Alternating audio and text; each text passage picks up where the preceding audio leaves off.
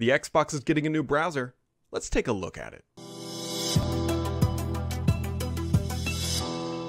If you have used the browser as it exists today with an asterisk on your console, you will know that it's just not good. And honestly, I can't even remember the last time that Microsoft significantly or honestly seriously updated that browser in any meaningful capacity. The Edge that exists today on your Xbox console, it's bad. It's just not a good experience, but there's good news on the horizon as this week, Microsoft started testing a new Edge browser on the console. Now, I say new Edge and then there's old Edge. Let's just define the difference here. So there's Legacy Edge, which is built on the Spartan browser, which is what originally shipped with Windows 10, and it is dead. It is gone. Microsoft is no longer, I was going to say supporting it, but technically they're still supporting it a little bit. Anyways, it's gone the way of the Zune, the way of the Windows Phone, the way of the Band, the way of Groove Music Maker, and Groove for that matter. It's gone. So there's new Edge, which is built on Chromium, which is Google's engine, and it's a great browser. I've been using it for over a year on my Windows 10 PC and on my phones and just everywhere, except on my Xbox console, even though I asked Microsoft a few weeks back when they were going to replace it and they wouldn't tell me. Anyways, this week, we are getting our first eyes on with the browser. Now, this is a big deal because the browsing experience is such a core part of the internet, and not being able to do it in a meaningful way on your Xbox console was just such a downer, So, thankfully, a listener of this channel, Brad Wardfight, and I promise you that is not my alt account or anything else, he just has a great name just like I do, and he was able to record the browser in action so we can take a little bit of a peek under the covers. Now, there's a couple caveats I got to keep in mind. I did edit this video up a little bit because the browser crashed several times. Keep in mind, it's in the Skip Ahead Alpha release channel, which is like the most beta, I believe, of release channel, or alphas technically, which is even before beta. Anyways, he also had to stream it to his PC to record because the built-in recording experience on the Xbox console will not record the browser. So keep that in mind that it's streaming to a PC, so the frames drop. It could be potentially related to that. The crashing could also be related to that streaming. You're talking beta stuff, you're talking alpha stuff. So I wanted to give that caveat so that it's a fair representation of what you're about to see, but let's dive in here. So this is the dashboard. You can see the new Edge icon there, and bada bing, bada boom, you got a proper browser running on the Xbox console. And the great thing here is that it just looks and feels so familiar, right? You can see he's got his favorites up there. You can see his user account profile potentially in the top right. It's Edge as you know it on the desktop. And this is just a really big step in the right direction, because if you go on your console today, as long as you're not in Skip Ahead Alpha Insider, that giant mouthful, running this browser, you will know how terrible of an experience it is, right? Things just snap and pop and lock, and Microsoft tried to make it more user-friendly, but it honestly just felt like more of a user deterrence. Now, there's a couple things to keep in mind. As of this recording, there is no mouse support. That is a big request.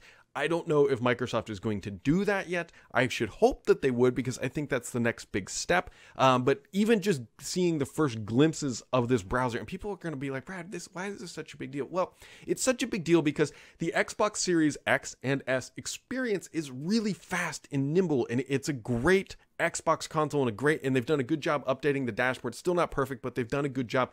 And then you open the browser and you feel like you just jump back in time 5-6 years because it was dated. It just wasn't a good experience.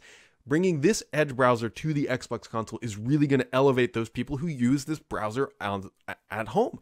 And now you might be thinking, but nobody uses this. Well, if you go onto the Reddit thread where this was first starting to be talked about, there's several people in there who mentioned that this is one of their primary ways of browsing the internet. This is a big deal for that demographic. Not everybody has a bunch of PCs at home, and sometimes you need to just watch things on the internet using the Edge browser. And so in that regard, this is going to be a big update. The other exciting thing here is as he jumps through the settings and context menus, you can see this is proper Edge. This isn't or at least it does not appear to be some watered down iteration that only has 3 of the main features of the browser.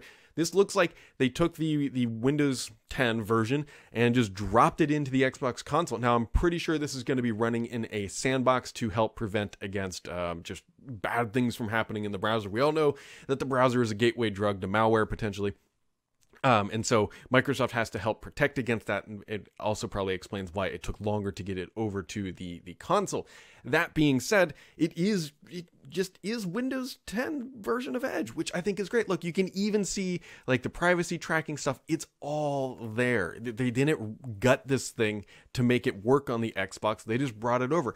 Technically speaking, the Xbox browser or the Xbox dashboard or Xbox itself is a different fundamental OS layer, right? It is built on like the same architecture of like x64, I believe, but it's not a traditional Windows 10 PC with a theme running on top of it in any way. It's really optimized for gaming. It's really optimized for the hardware. I also think it's hilarious that you can now run and search for updates like that. I'll be curious to see actually how this thing is updated. I would have to imagine it's still going to go through the Xbox store in some capacity. I don't think it's going to be directly updated.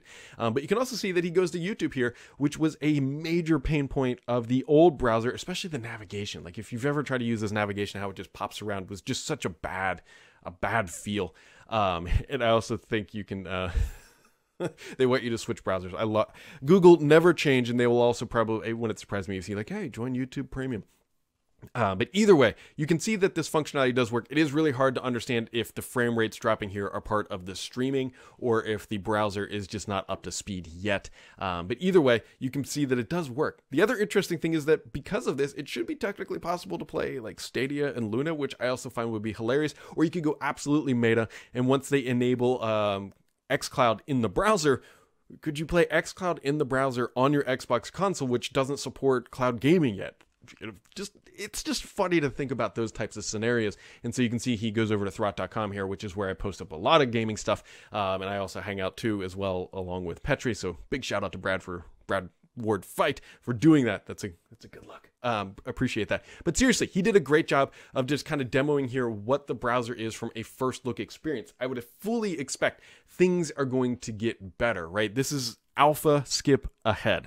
This is not close to releasing, but thinking about releasing it, when do I expect it to arrive? I hope it honestly arrives in the first half of the year. Remember, Microsoft has moved to a more agile shipping model for the Xbox not hardware, but software from the dashboard experience in the updates. That was a big change for 2021.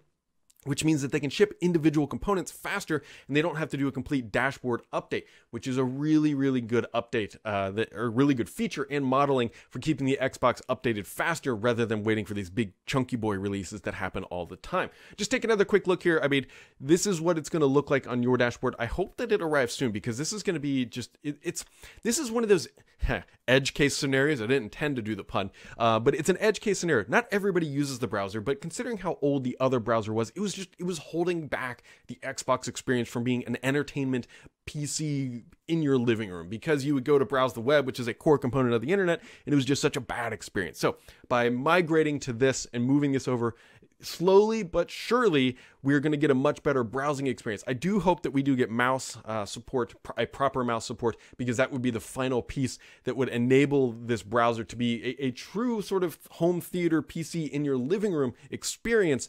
But without that, using the keyboard or using the controller, it's still not quite there. But this is a big step. This is the first look we've gotten our eyes on with it. And I really expect Microsoft will continue to update and iterate with the browser. I'm hoping that it honestly has feature parity between the desktop and the Xbox console once they start shipping it, right? Microsoft updates the desktop version about every 6-ish weeks, although Google just announced they're going to 4 weeks, so they might start doing it every 4 weeks. But anyways, I hope that the browser on the Xbox console stays in relative close parity to the desktop iteration, because that will give you a really good edge-to-edge experience, if you will, with the browser. So as Microsoft moves forward with the Edge browser and other enhancements coming to the dashboard, updates, and everything else in the Xbox universe, hit that subscribe button, because the only BS on this channel is me.